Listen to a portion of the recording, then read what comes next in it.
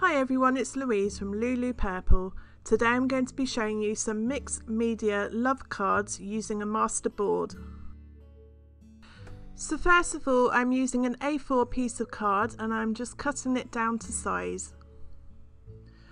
I am then going to use my scoreboard to score the cards in half. These make my card bases.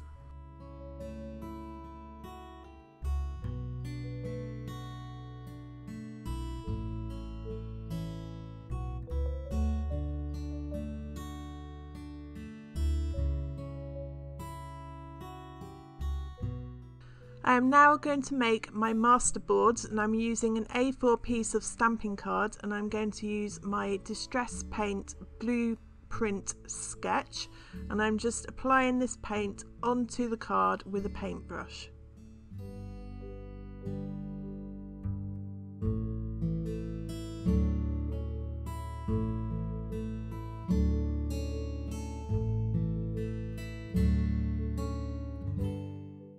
I am now going to use my white gesso, and I'm going to mix this with the blueprint sketch to make a paler blue.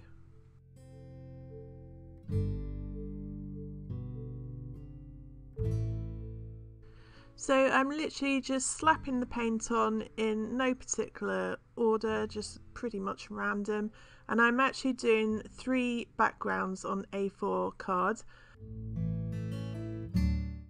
Next, I'm going to use my Mermaid Lagoon, Salty Ocean and Broken China Distress Paints. And again, I'm just doing random strokes with my paintbrush over the A4 card.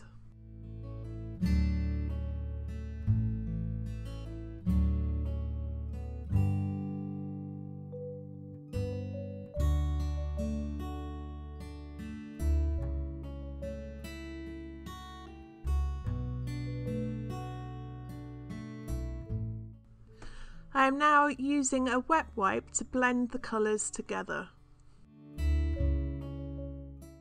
I then dry this layer and use my lightest blue, and with my finger I'm just applying the paint to the card. Once the paint has all dried, I then use my Paper Artsy Stamps ETS04. And I'm going to use my gesso to stamp this image. So I'm using some gesso with a bit of cut and dry foam, which I use as a stamp pad to apply the paint to the stamp. I then stamp the image. Once you've finished doing this, it is essential that you go and wash your stamp so that the paint doesn't dry onto your stamp. I then use my archival Forget-Me-Not ink to stamp another image onto the background randomly.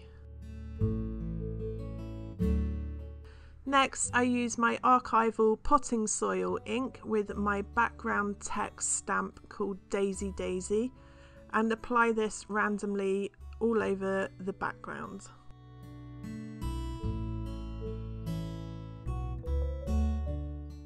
So here I'm looking and decide that the blue ink that I used in the background was a bit too pale, so I'm now going to use my shadow grey archival ink to repeat the stamping over the pale blue. I then use my Paper Artsy Stamps EEG13, and I'm using the paint again and the cut and dry foam as an ink pad to apply the paint onto the stamp and then onto the background.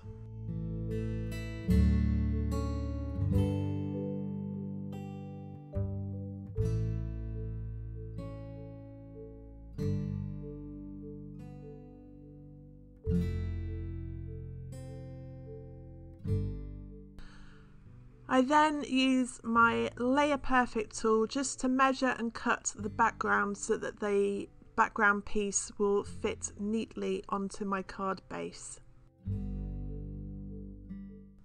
I am now going to use my Festive Red Deco Art metallic paint, and I'm just going to use a paintbrush to paint the whole of this piece of card red.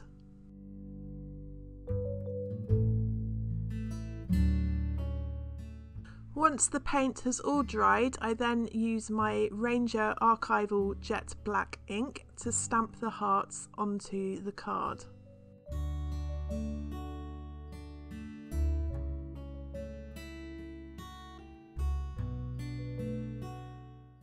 I then use my foodball pen just to fill out any of the detail that was missed with my stamping.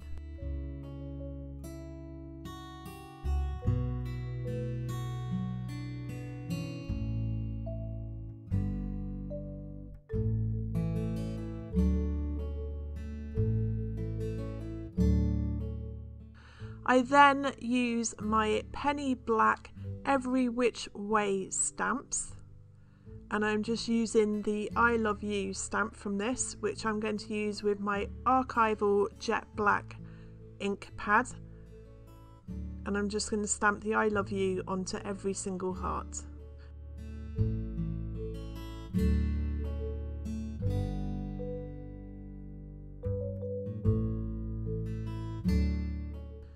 I'm now going to use my VersaFine Onyx Black ink pad to stamp the quote that I'm going to use on each of the cards.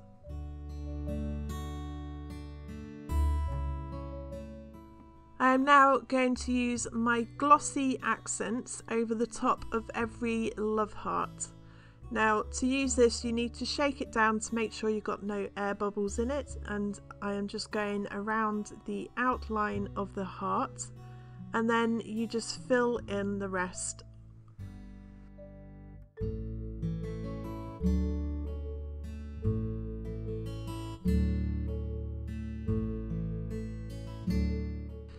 If you do find that you have some air bubbles in your glossy accents, just use a pin to pop them, otherwise the air bubbles will dry in place. I'm now going to use my Archival Potting Soil ink and my blending foam and tool to go around the outside edge of all the cards to give them a distressed feel.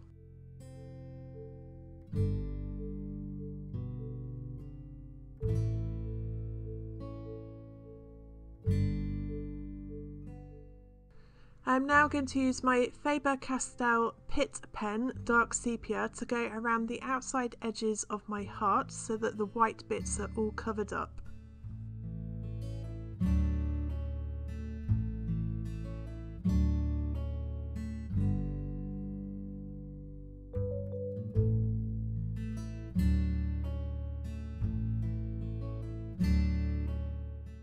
I'm now using my Jet Black Archival ink again just to stamp the little dots randomly all over the background.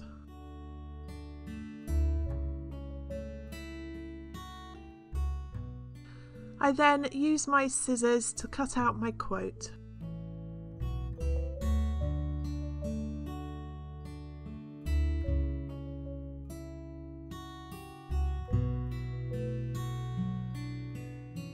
I'm now just using some black cotton and I'm just randomly pulling it out and scrunching it up to stick under my heart. I'm going to use my Cosmic Shimmer acrylic glue to stick this heart onto my base and just pulling out the threads here and there just to make it stick out around the edges. Once that's dried, I then stick on my quote. And I'm using my Uni Pin pen to go around the outside edge of my quote.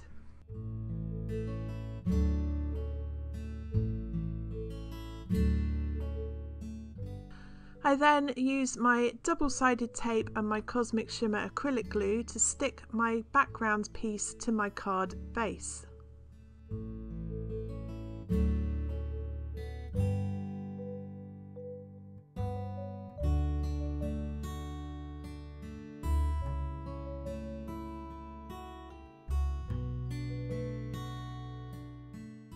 And that is this card all finished. I did batch make these cards and they are available to buy on my website. I will leave a link in the description box below. If you would like to buy any of the products I have used in this video, they will be listed on my website blog post. I will leave a link also in the description box below this video. I hope you've enjoyed watching this video. If you have, please give me a thumbs up or leave me a comment, and don't forget to subscribe to my YouTube channel. Links to my website, Facebook and more will be in the description box below. Thanks again for watching, and I hope you got inspired.